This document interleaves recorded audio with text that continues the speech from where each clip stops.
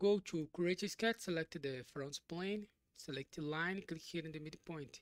Make a line here with 29 millimeters and make a line here with 33 millimeters.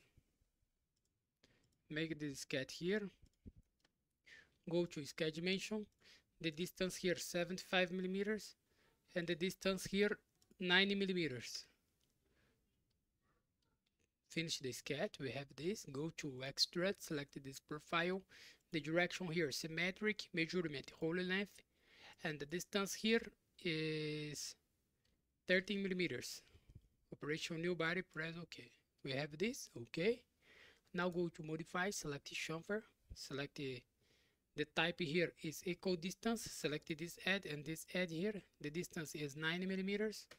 Press OK. Now go to modify, select fillet. The type here, select full round fillet. Select this face here and press OK. We have this. OK. Now go to create, select hole. Select this face here. The extend here is all. Hole type simple. Hole type simple. The diameter here 15 millimeters. The position here, click here in this arc and we'll make this hole in the same center of this arc here and press OK. We have this.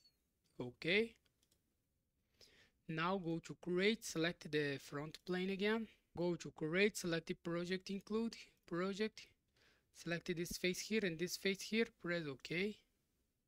Now select the line, select this point here and this point here. OK. We have this. Finish the sketch. Now go to create, select rib. Select this line here.